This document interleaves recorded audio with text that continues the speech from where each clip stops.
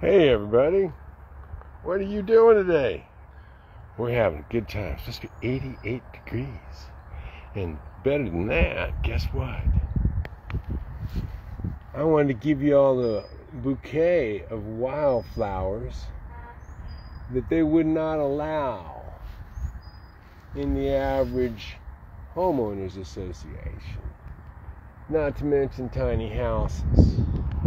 But you know about that already, don't you?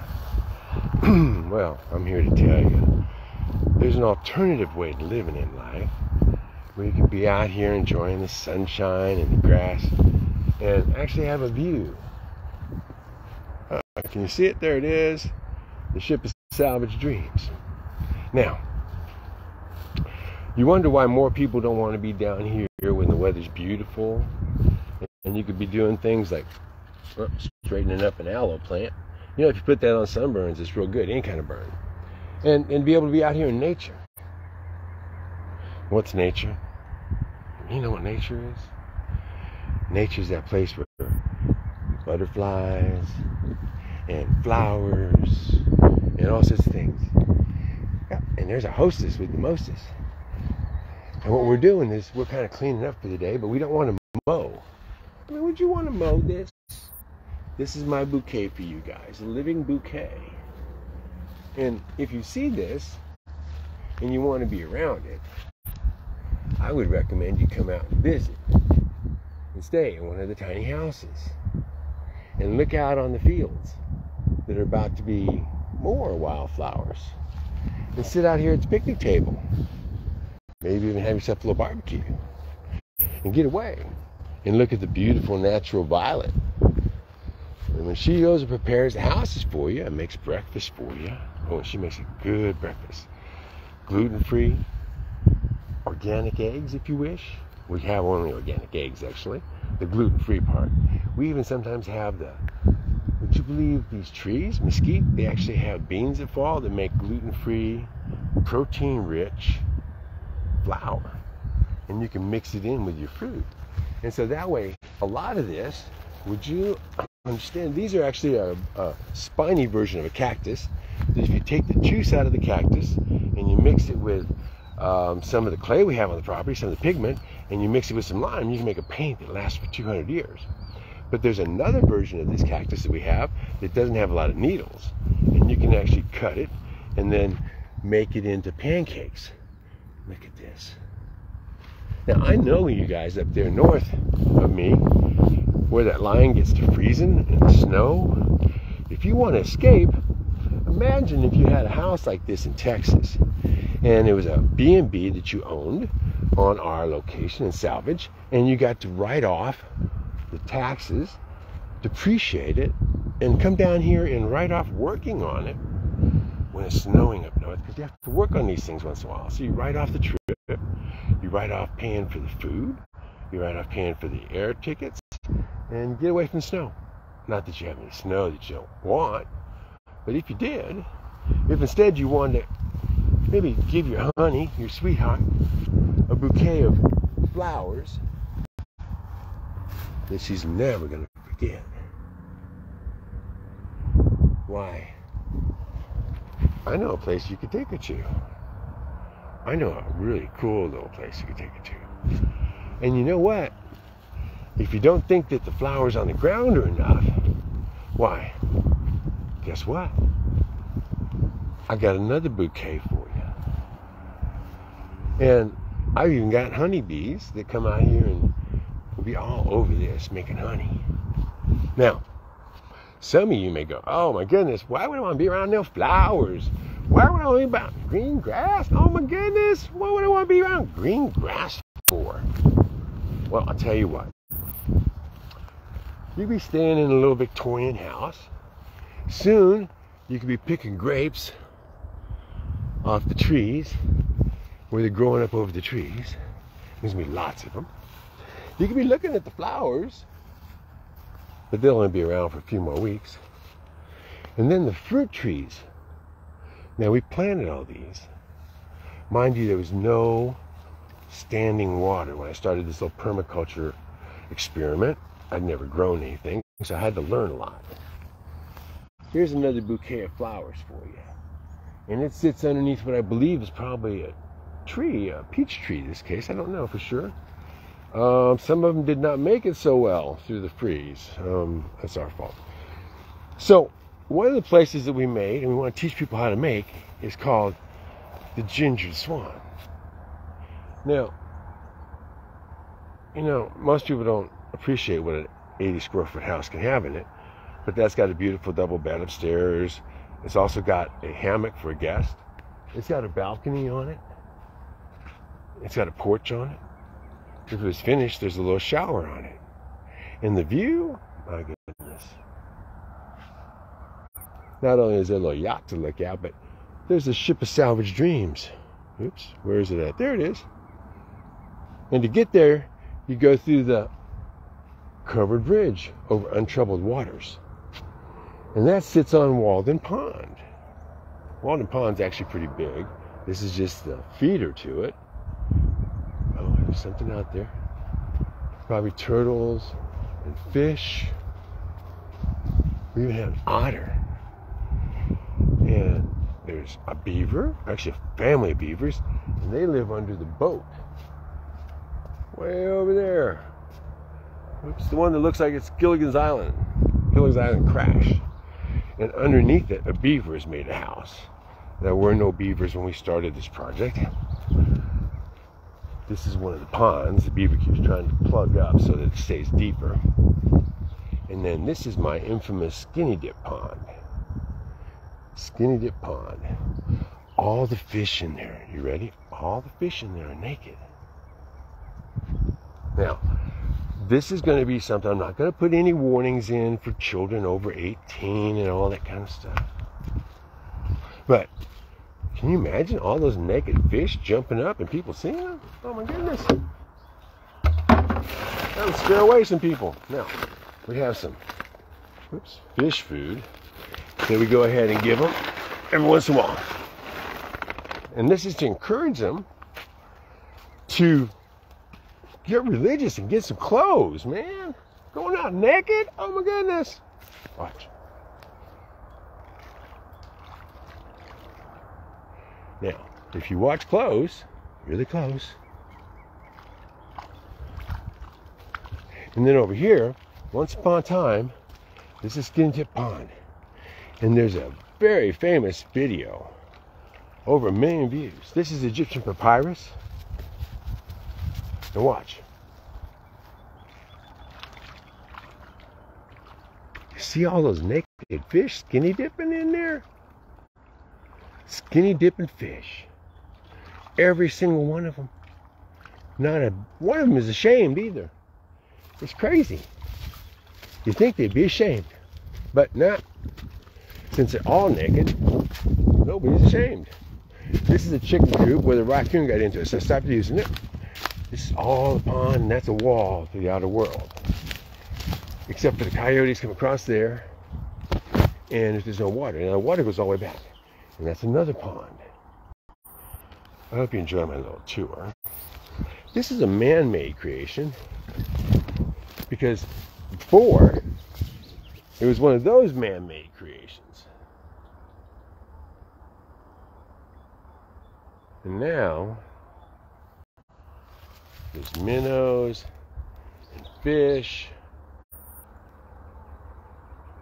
and beaver and otters and deer. Look at there. Oh, look. More. Another bouquet. So all of this is going to be berries. That's for blackberries. And there's otter and raccoons living all in here as well. And believe it or not, as high as that water is, look at that. What's that? 5 feet down. So that's a peninsula. You see the water's been higher and lower. Over there, What's that? Oh, maybe it's an old mine or something. That's where I live. All this is a wilderness. It was once just an overgrown pasture with a bunch of mesquite trees and stuff like that. You know, very few people are getting to see this. Hi, there's one. Look at that. One's getting to see it. It's one of the things about being shadow banned and censored. People don't know, but it's been going on for years. So you may be one of the few 72,000 followers. The number hasn't changed in 10 years now. Or one of the 65,000 likes, which doesn't change, no matter how many likes you put, if you even get to see it. Indigo Eyes, what a great name. Thank you. Thank you, Indigo. This is another pond. It's about 18 foot deep. And it goes through and feeds into the other ponds. And so this little tour today normally costs you about $20 a person when we give them. But this gives you a chance when you stay here to understand at Salvage, Texas, what you might do. Now that hole I showed you a second ago, I'm going to just show you a little further, because if I show you any past that, there's no signal down there. But, yeehaw. Yeah. I dug that a long time ago. So that's one of the holes, the features. Because what we did here was experiment. How do you get down to the old topsoil from many years ago? Hard as rock with clay from bentonite, from volcanic ash, from other episodes of earth tension. And then bring it up to the top and bring it back to life again. And the rocks, and we went past the Clovis period, found Clovis tools. All of that you can look at that. I'm just back above water level again. So I just wanted to go ahead and give you all that little bouquet. Oh, we're going to have more, lots more, shortly. This is plums, and they'll all be blooming. Oh, and this is our grapes. We have grapes everywhere as well. Plums, but these are natural plums. They're not like big fat plums. I suspect we could nurture them and do better, but haven't done that yet. The first trick was to get them water, and then make everything possible, because there was no water out here. And there was 3 foot of red clay. Most people don't understand what red clay does, but it's bad for water. Look at it. Okay. I'm walking around, I can see raccoon tracks and all sorts of different critters that live here now. So I'm going to leave y'all with one more bouquet of flowers, another view. This was all higher, much higher, about 2 foot higher. We've had issues with the neighbor. Look at that. All this. And then, oh yeah, and this is not a good one. These little suckers, the nastiest little things, you don't want them. They turn into what's called beggar's lice. Those little sticky things that get into your socks. Now, my final view for you, if you've managed to come this far, is Ship of Salvaged Dreams from the backside. Again, one man's imagination manifested into islands, paradise for the birds,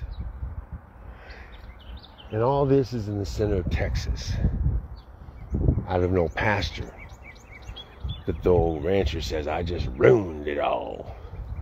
Ruined it. So that's all water, runs all the way around that. And it did come around here, goes all the way to here, comes around here, and goes back. It goes back, comes through the forest, comes through, comes around here, then goes through, drops down, comes to here. Then it goes through a waterfall, goes down to there, all the way around Miracle Mountain. Okay, now, in Miracle Mountain, incidentally, is a bunch of industrial landfill that was left here by a foundry long ago. And this is my way, hello, of remediating it all, keeping this heavy metals and cobalt and all the things they did, just basically dumped on the land. Yeah. So the up front part where the building is and all behind it was virtually destroyed, poisoned, toxified. And so I spent a few $1 million in a few years of my life now creating all this paradise, to trap all this and keep it from getting into the river next door and going down the way. The goal is to create a little island here, a trust. And the trust that way, oh, there's a little snake, he just ran into the grass. And make a trust, a nature trust, a preserve, so that all this can be caught, remediated, and transformed through plants and stuff back into beautiful, rich, natural resources, and not be dumped into the river. So that's part of what I'm doing here at Salvage Texas. And if you want to come down and do ecotourism and respect the property, not just come down and get drunk and visit, then I want to invite you, if you want to consider your health and what you can do as an old person to make a difference. Whether it's to build something like that, which incidentally took me 11 days solo, 11 evenings. It's 3 stories tall. And it's all screwed, no nails. That way I can say I was screwed the whole time I was up there. Yeah. Anyway, you can come and actually go up there and stand on the 1st floor or the 2nd floor. I don't allow anybody on the 3rd floor anymore. But one of the many things you can do with your imagination as an elder to prove what's possible. So with this waterfall, if I want to let the water go over and fill that up, I can actually capture energy out of it. And then there's also a pipe that goes under the entire mountain and then dumps out into Waldon Pond, which is on the other side. So my objective for the next 10 years is going to be to go ahead and use this as an embassy, as a home base, to prove what's possible. What can you create with salvage? A new life, houses without imports, houses without toxins, houses that I've proven you can make 95% pure salvage. I've proven you can make absolute industrial wasteland into a paradise. And I had more. I really did. I had all sorts of evidence, and you can look at it. You'll be able to see it online nowadays. Unfortunately, you really won't be able to see a lot of it in person anymore. See, there's been some other people. Here's my raccoon. Here's the deer. And they're all trying to find food now because the bank took this land, seized it, didn't do it right, but they took it. And in the process of doing that, they destroyed another couple miles. Literally another couple of square miles of what could have been an environment. What was? You see, we had actually 5-foot heron, gray heron staying here. It was a water wonderland. 5 to 7 acres of water at any time, based on keeping the water, retaining it from all the, unfortunately, chemical runoff from several institutions, businesses that sit right up the way. Now, the way this works, all this is runoff, 135 acres, and 235 acres on the far side. And all that runs off into the San Marcos River. And to do so, would you believe, it's got to run over all this dead trees and grass. And it enabled it to be cleaned and to purified and not just cause silting and damage. And there was 3 foot of red clay, so nothing would grow on it. And so I cleaned it all up, manicured it, and created Darby's Canyon.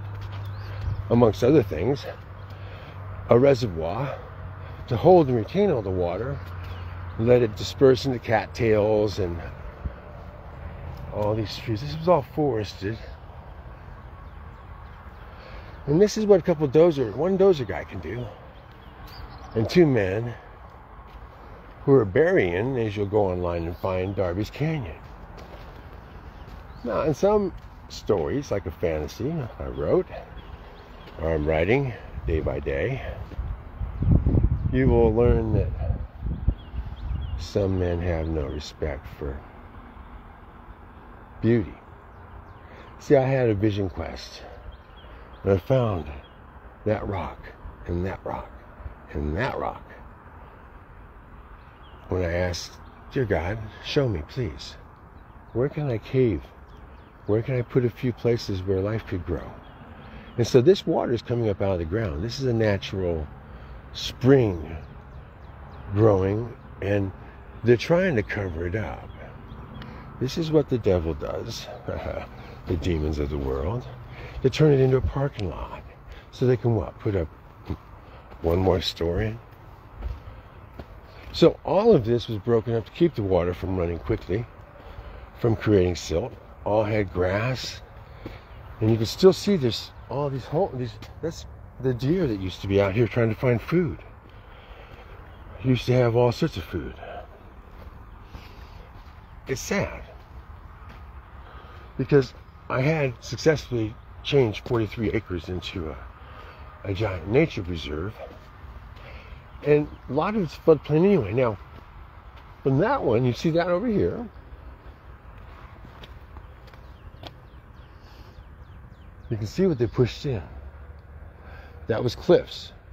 Those cliffs are 70 foot from the top to where the water is at. There's still another 20 foot under the water.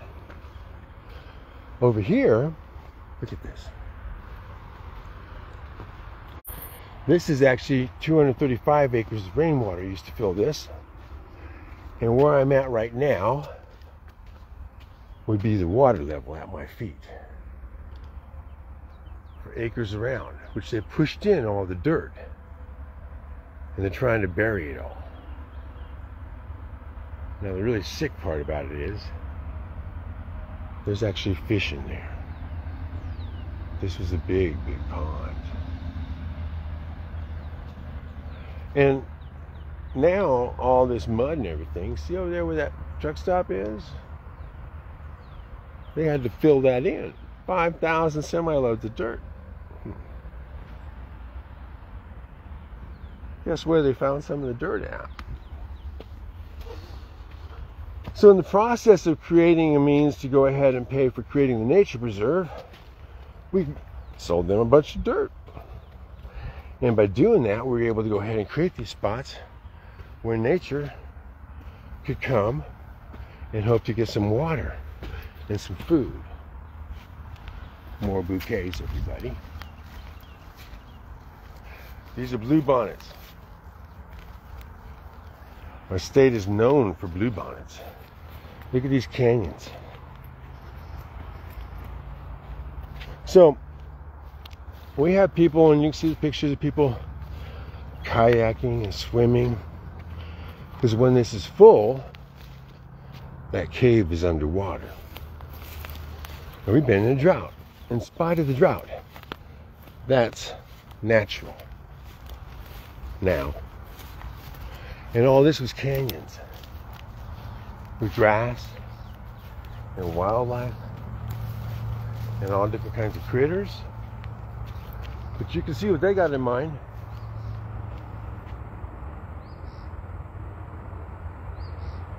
A parking lot. Why would you bury that? Up on top of that is a monument, natural. You've seen pictures of it, go online, Castle Rock, the mother of all rocks.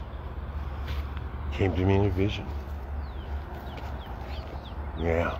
Oh, yeah, our blue heron. Trinity's got shots.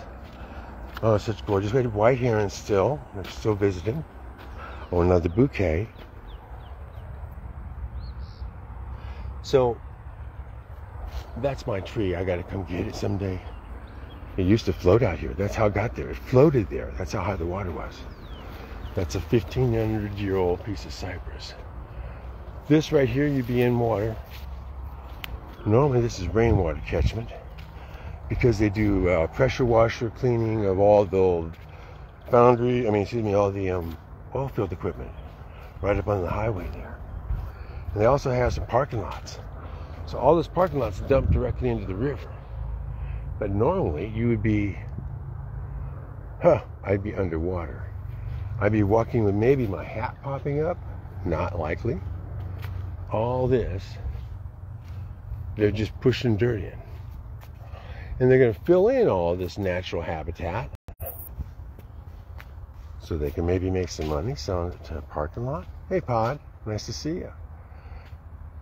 Mary, hey, look at that.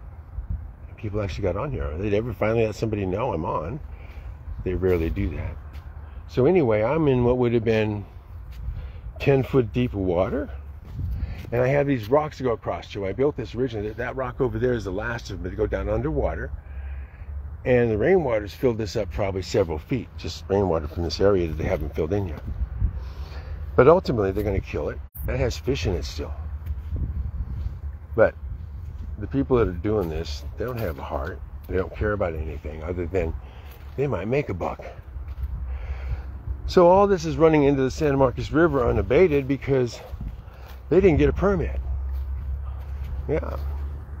And so the Texas Environmental Commission has come out here, a very nice young man, and maybe they're going to go ahead and help, and maybe Gonzales County would help, and maybe the city would help, because ultimately these men are basically going out there and brutalizing the property. There's more deer tracks. Came out of here with no food, wondering what to do, and guess where he's going? To the highway, guys. To I-10 now, to cross I-10. Not a good survival rate. Damn it. That's how close it is. This used to seem like another world. You couldn't even see it. There were big old walls all the way over here, canyons. The deer could come down here and get water and get food, as well as the coyotes and the fox, the beaver. But now they're going to have to go to the other side of the highway. Right there on the other side is the San Marcos River, where all this shit's going to roll. All this right here that all had gullies and canyons to stop the water from running off. All this now, all up that highway.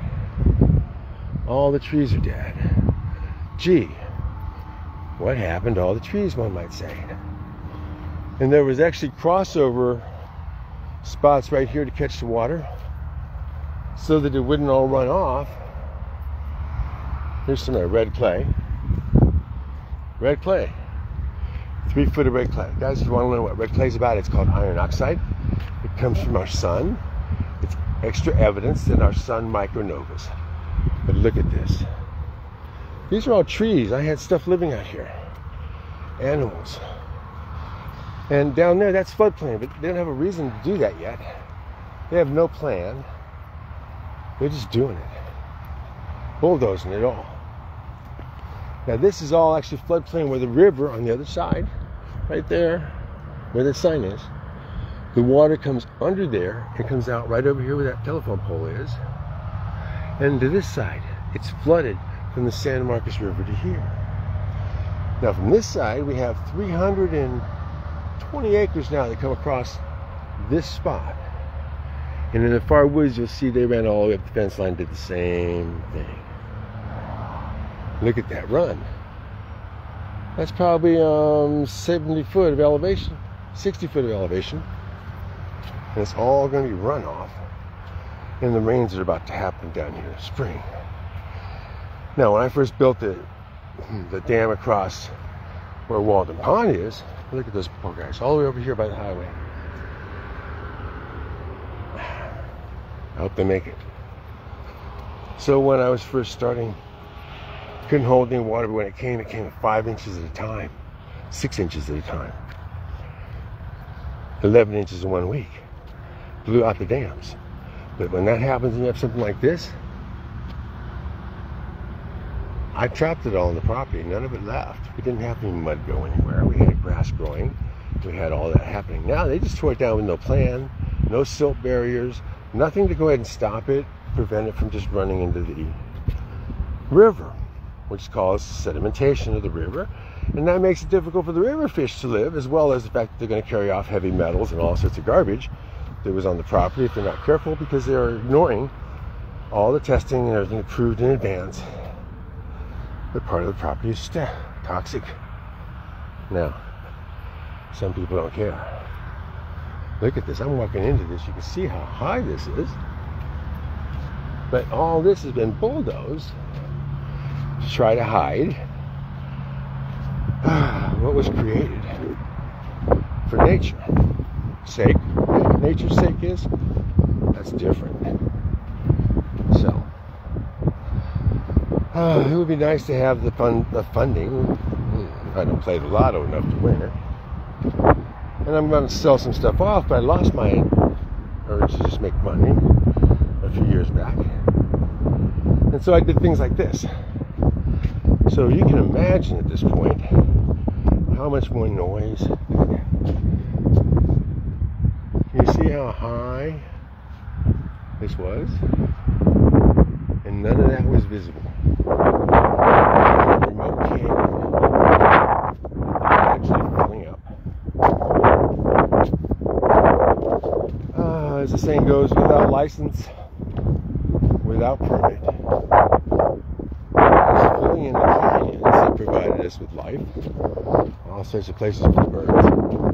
In fact, on the far corner over there, I had mud swallows coming back every year. You can see them over there on the wall.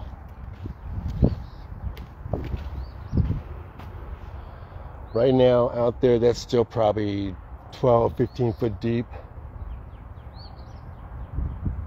And those are mud swallows and different animals living in the walls. And that rock, the mother of all rocks, has a cave under it. All this, I don't know how they figured they're just going to mash it down. But that's what they got in mind. So guys, I'm going to go ahead and get back to work. I just thought I'd take you on my morning walk. Get that mile in if you can. Yeah, she's right. Trinity was right. Yeah, red foxes, gray foxes. We had beaver living in there at one point, and even catfish. Trinity caught some really big ass catfish right off that spot right there. I didn't catch anything, but she got 5 big catfish. Anyway, there's still catfish in here. And it's made, the water's coming from the ground up. This isn't rainwater, guys. This is natural water from springs. But, anyway, savor your day. Savor your chance to make some difference, guys. Love y'all. Love y'all. Thanks for visiting. I'm going to download this, hopefully, and load it up to other places, because nobody gets to see it here for some reason.